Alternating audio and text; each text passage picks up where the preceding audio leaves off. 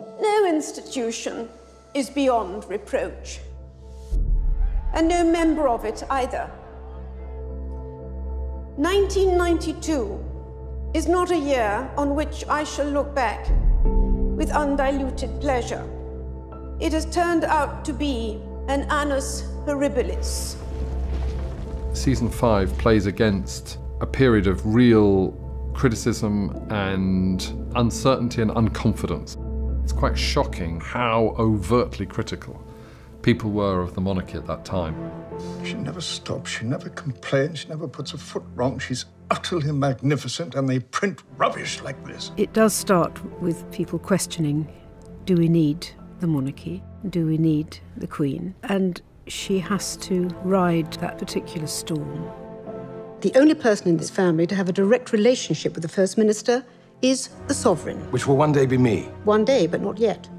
The great tensions that you see in this season that Peter's written about is between this 1950s outlook on the monarchy and on public life and on marriage and the modern day and how they clash and how Diana really represents the modern day and Charles is sort of caught between the two. I've done as you asked, Mummy. I've tried to make it work for 11 years. As a result of the marriage breaking down and how she becomes more and more removed from the rest of the royal family, that, of course, sort of encourages her to grow other pieces of her life and attempt to sort of recoup control of the ones that feel like they're spiralling. Well, there were 3 of us in this marriage, so it's a bit crowded. Camilla goes from being a sort of, in inverted commas, close friend of Charles to being the subject of media scrutiny. Loving the Prince of Wales has cost me everything. There's all the big kind of epic stories going on, the stories that everyone knows about because they're history. But then there's all the little quiet dramas going on underneath. You cannot bring yourself to acknowledge what happened to me and the part you played in it. It is incredibly well made. It's beautifully produced. What Peter does is think them as a man locked into a very restrictive situation. What must he be thinking? What would I be thinking if I was in that kind of marriage?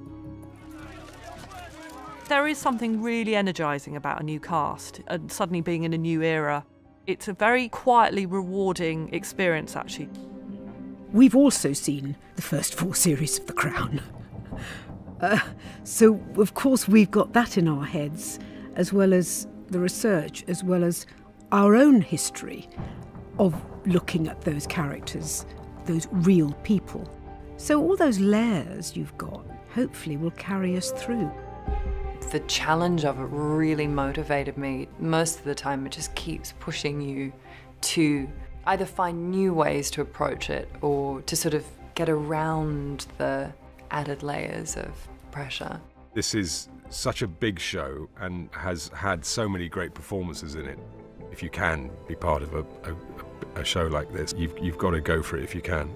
It's only when we risk reaching too far that we find out how far it's possible to go. I'm thrilled with what they've done, and it brings a whole new flavour and energy into the show that I think the show really needs and profits from in season 5. If we can't admit the errors of our past, what hope for reconciliation can there be?